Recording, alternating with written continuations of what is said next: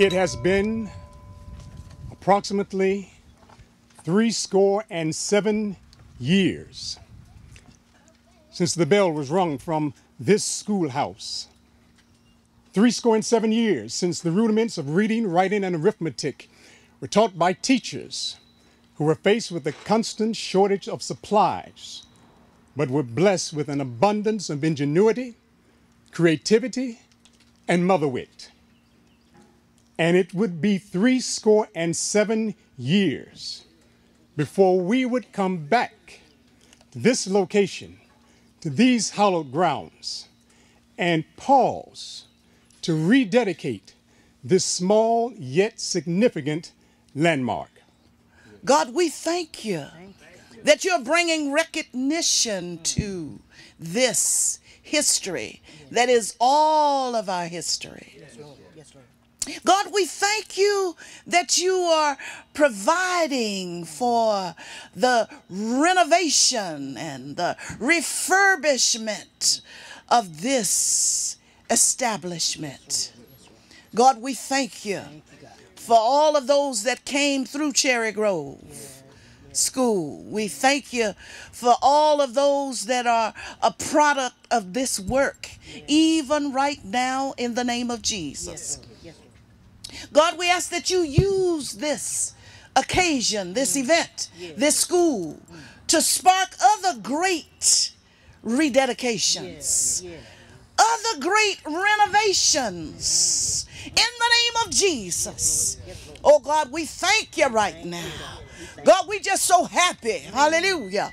We just so happy about this Cherry Grove School. Thank you, God. We give you glory, we give you honor, we give you praise for it. We know that you're going to do great things for us through this. Hallelujah. It has brought us together. We thank you. Thank you. Thank you.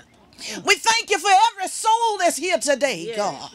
Hallelujah. Forgive us for our sins. Cleanse us from unrighteousness. Create in us a clean heart. Hey, and renew a right spirit within us in the name of Jesus. Oh God, bring us together the way you intended in the name of Jesus. Everybody say amen. Amen. Amen. Amen. And amen. Amen. Amen. Amen.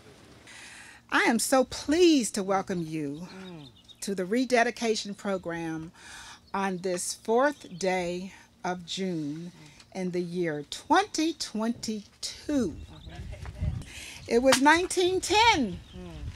It was 1910. That's over 100 years has brought us to this point.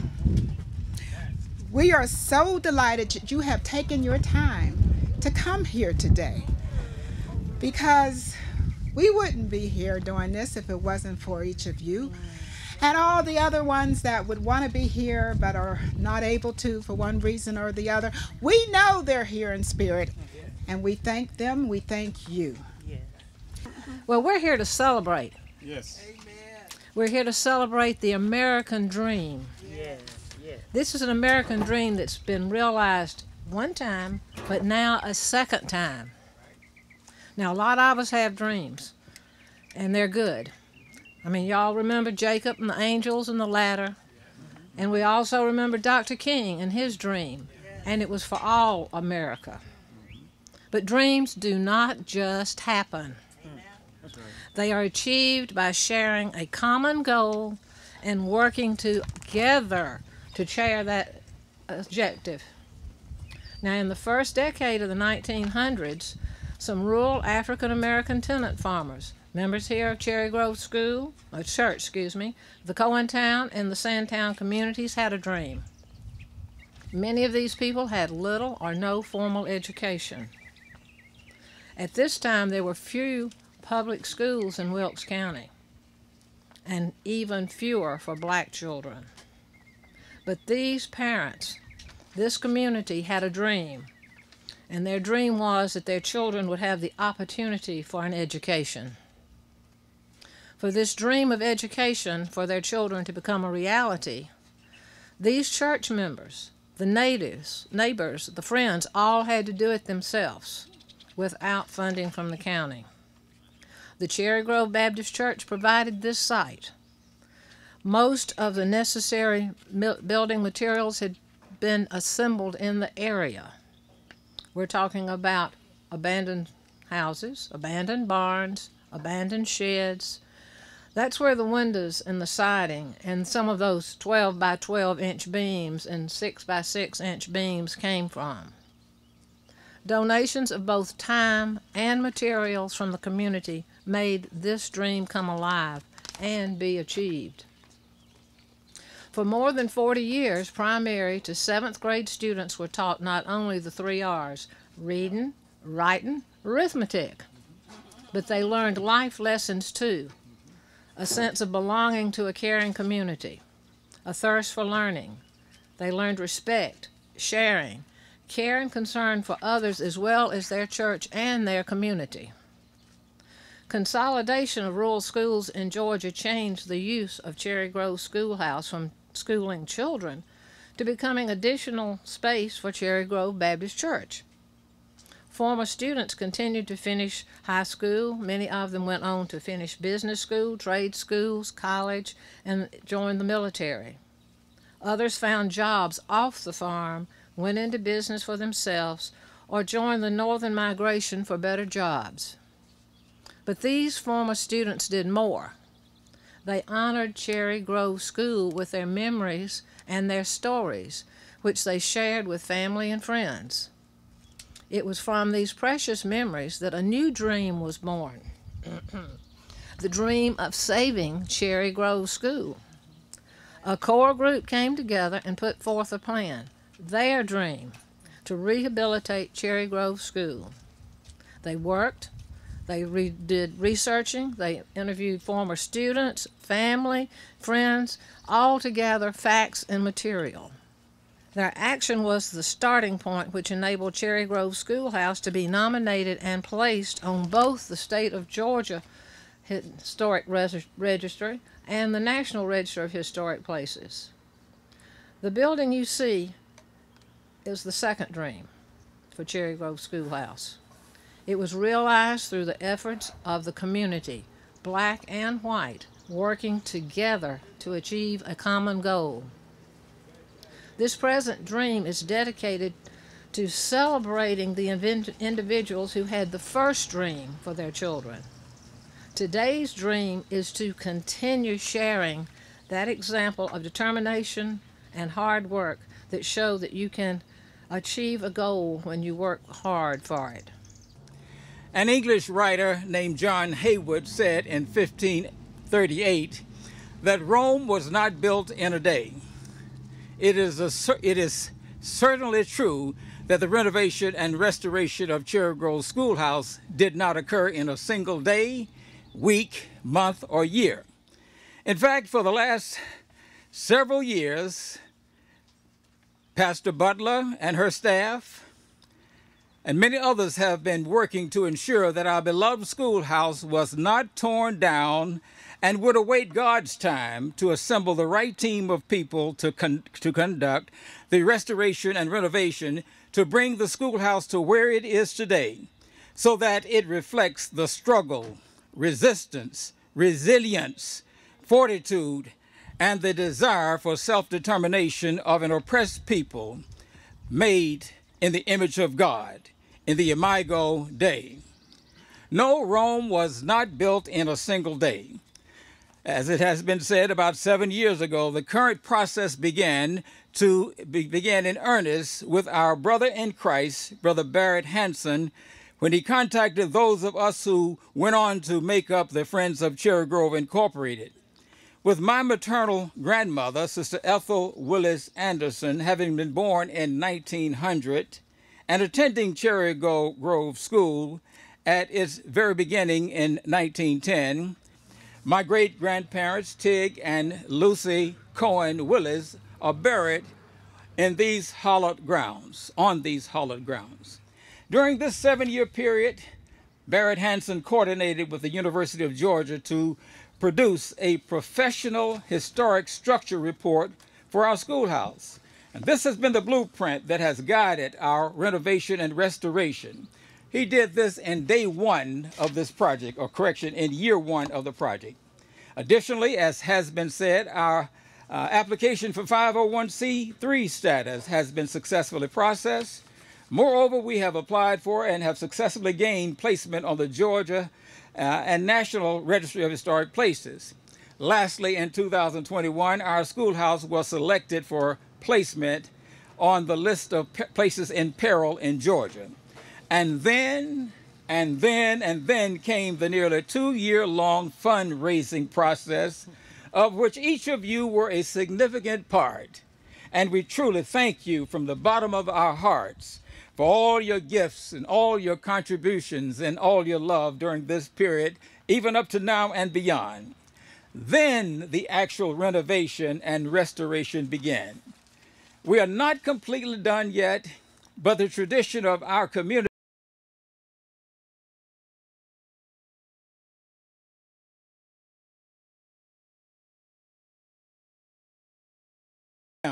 what he has given to us. That's why we're here today. Thank you, Lord, for hearing and answering our prayers and allowing the restoration and renovation of Cherry Grove Schoolhouse. Rome was not built in a day, but the builders laid bricks every day. God enabled us to persevere week in and week out, month in and month out, restoring and renovating our little schoolhouse.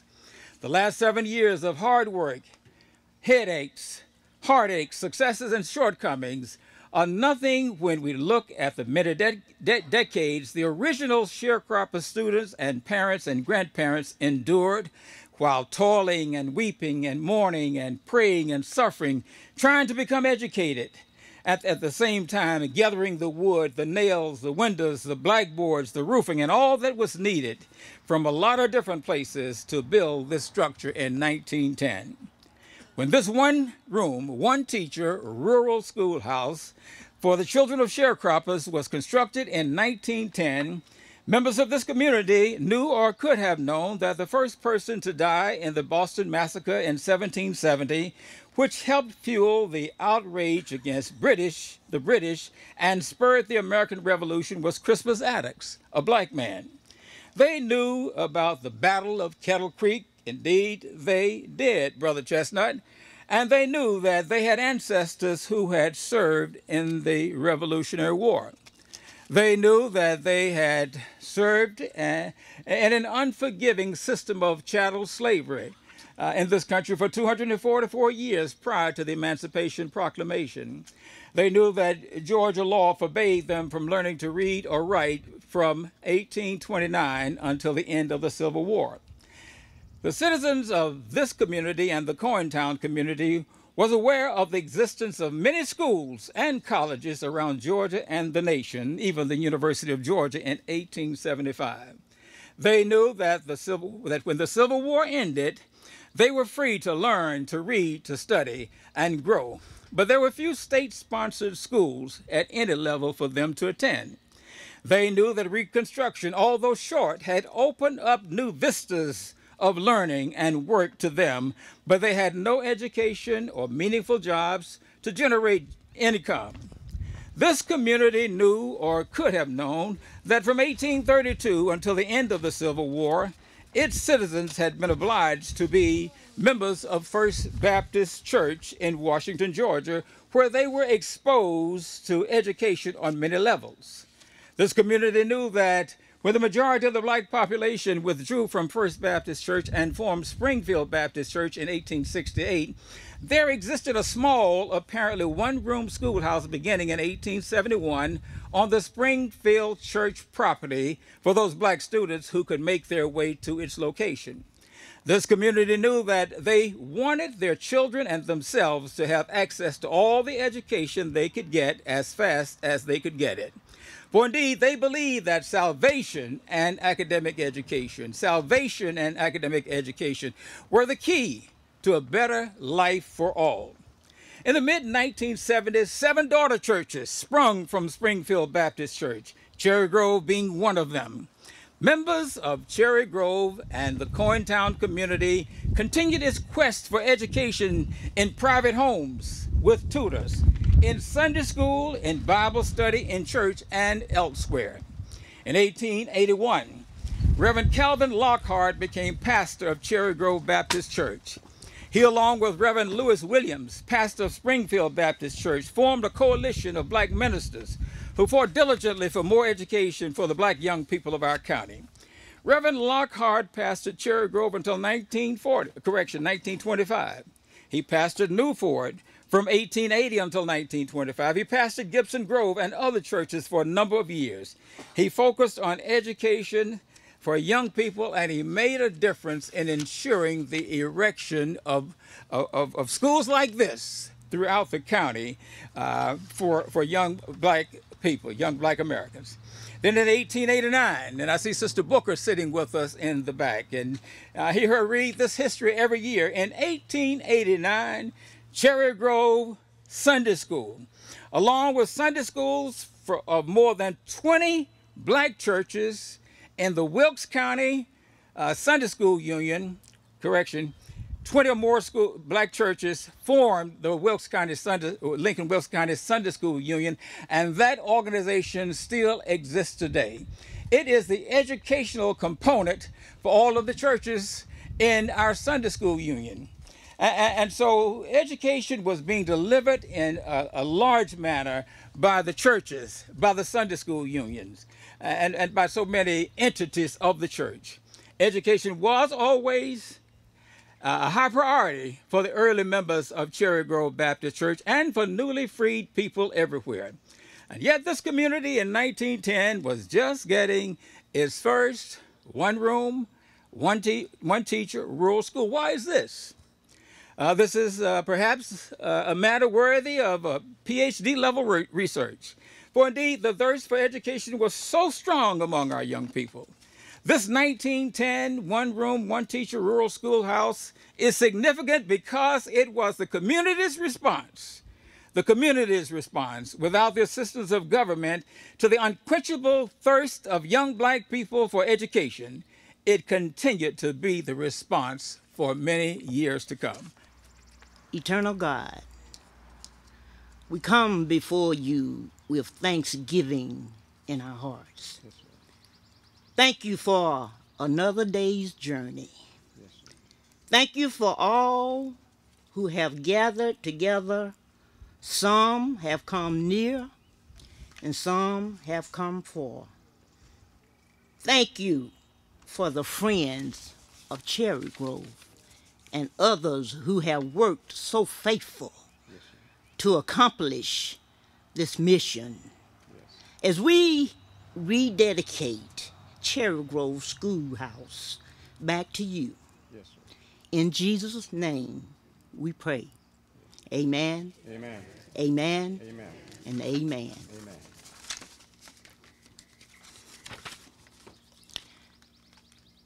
For the living memories of all who have gone before us, and with deep gratitude to those in the past who have made this adventure of the Spirit possible for us, and with high hopes for those who will walk in our spirit in the years that lie ahead. We dedicate this schoolhouse in the expectation of unknown days ahead, conceived by us in dreams and visions for our children and our children's children. We rededicate this schoolhouse as a heritage from the dead unto the living, as a gift from the living to those who shall follow us, and as a pledge of service, a sign of faith. We rededicate this schoolhouse. F&M Bank is proud to be a part of the process. We're proud to be affiliated. It's so good to see all of you here. Can't tell you how humbled I am again. If y'all have seen that that the list of people that have donated to this is just remarkable how our community has come together to support this, and we're really proud that it was taken on, and I'm glad that they came to us, and we could find a way to make all of this happen. So it's just it's just really pleasing to see it all come together, and we want to thank all y'all. It's been a lot of work, and I know y'all done a lot of time, but we're just glad to see it completed, and we want to thank everybody for everything they've done. There's so much history out in Wilkes County, and the fact that this historic school building has now been saved by your efforts and donations from elsewhere to help pull this together is just remarkable. And I think it's going to be a great draw to Wilkes County, to Washington, for so many people to come out here and appreciate the rich history we have out here. Now in 2021, the Trust placed this site on our Places in Peril list. And since then, through the hard work and dedication of many of you gathered here today, this remarkable property has been brought back from the brink of being lost, perhaps forever. What I noticed when I was here in February, the building sits on foundation piers made of stacked local fieldstone. The fact that most of these stones have lasted well over 100 years is phenomenal. A testament, if you will, to the physical and strong spiritual strength that seems to flow throughout that building. While the structure is small, the dreams and achievements of the children who attended classes in school could not be contained within the walls of the schoolhouse. Historic preservation is the key to not only understanding our history and where we came from, but it also builds bridges to the present and the future. There's a great quote from the National Trust of Historic Preservation I'd like to share with all of you. And it goes, "We do not honor the historic buildings in our midst, nor those who once inhabited them, by trapping these structures in amber or sequestering them away behind velvet ropes. We do it by working to see that they continue to play a vibrant role at the heart of the community." This is what Cherry Grove Schoolhouse embodies, and the Trust is looking forward to seeing how the schoolhouse will not only serve the residents of Washington Wilkes, but all the visitors who will come and visit this remarkable structure. And while the original builders of Cherry Grove Schoolhouse shaped the building physically, thereafter, the building then shaped the community and many of you all. To the friends of the Cherry Grove Schoolhouse who worked tirelessly from attending all those Zoom meetings to corresponding emails back and forth from our organization and taking my phone calls and our phone calls, thank you. To the volunteers, thank you for your dedication and the time that you shared so generously to help make this day possible. And finally, to all the donors whose financial support helped make Cherry Grove Schoolhouse a beacon of preservation success. Be proud. Celebrate this milestone. Congratulations. Preserve on, y'all, and thank you. But there's two things that I really want you to take away from this event today. Number one, this building was constructed by African American community leaders who had little or no formal education, largely due to the fact that they were the children of persons who had been enslaved and for whom education was denied. They wanted their children to have the opportunity that only education brings.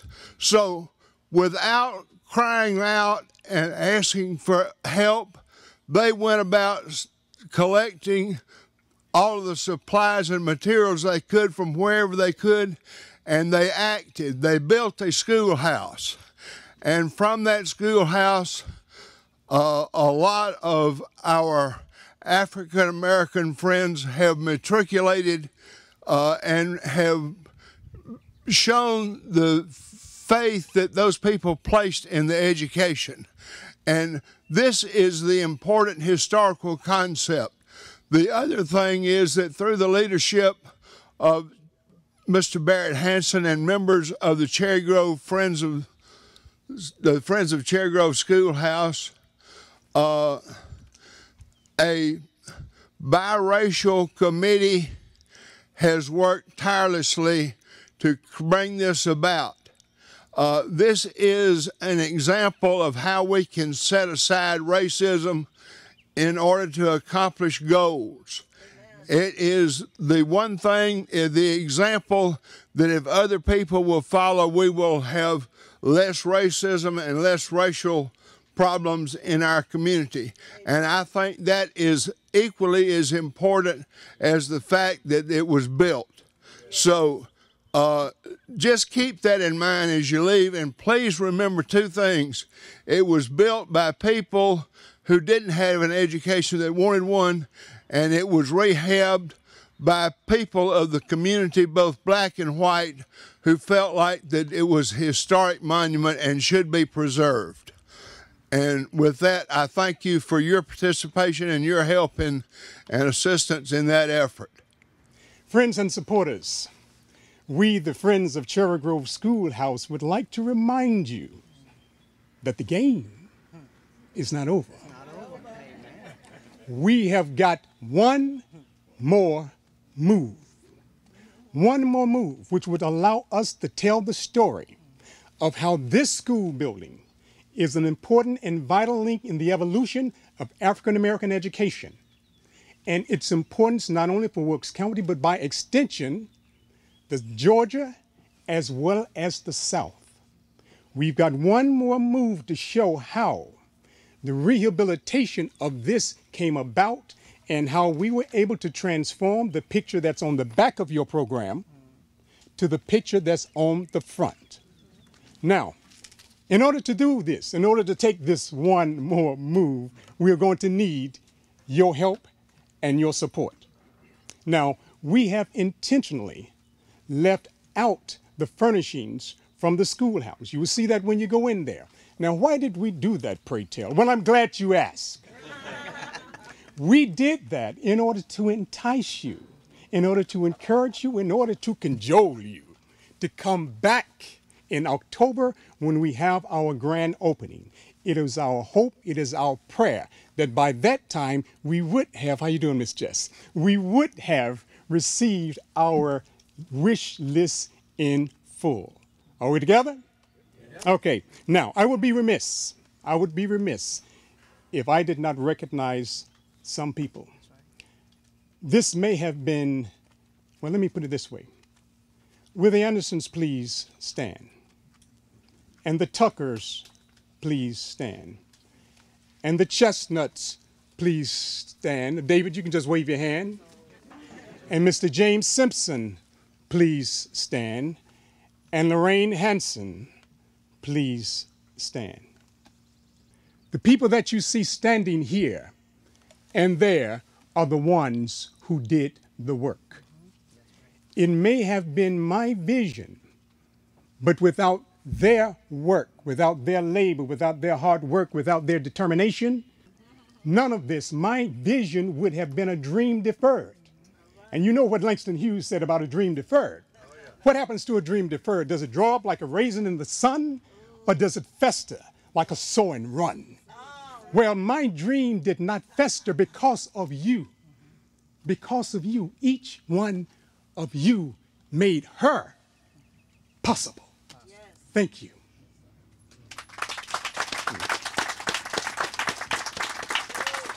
On this journey of 7 years, we lost two warriors. One was Nancy Cohen Gumby, and the other Miss Kay Fennell. And if you don't recognize those names, obviously you're not from Washington, Wilkes County. Cousin Nancy Cohen Gumby was our family historian. She was the one, Brother Willingham, that bootleg historians such as myself would run to and sit at her feet like an empty pitcher before a full fountain, hoping that some of her wisdom, some of her knowledge from the days gone by would drip down to us. And she never disappointed. In the days of old, Melissa, she would have been one of the African griots who the village would go to keep the knowledge of the village and would recite them over and over and over again from memory. That was Cousin Nancy. And then there was Miss Kay Fennell. Without her book about the education of Wilkes County, we would have had insufficient information, Dennis, to present in order to get on the Georgia and the National Register. Then there's a third person. She was not a member of the board, but she was a cheerleader. She was an encourager. and we all periodically need encouragement. And had she been here today, she would have been somewhere down front, bearing witness to every morsel of truth that she heard. I refer to Cousin Ruby Fanning. She recently made her transgression. She recently made her transition. She also is resting with the ancestors. And finally, at the end of the day, once the history is written, once the ink is dried, once the books are closed, for those who are interested in that restoration, it will be known that this was done under the leadership of Reverend Kathy Butler. Amen. Praise the Lord. None of us could have done any of this unless the Cherry Grove Baptist Church had first given us stewardship over this project. Amen. It was our project, but it's their property. And property trumps project. All right? So it's one thing to remember. Also, the Cherry Grove Schoolhouse is the first, and as of this day, the only African-American institution on the National Register of Historic Places in Wilkes County. Right. The only. Now, we hope and pray that it doesn't continue to be the only. But history says you will always be the first.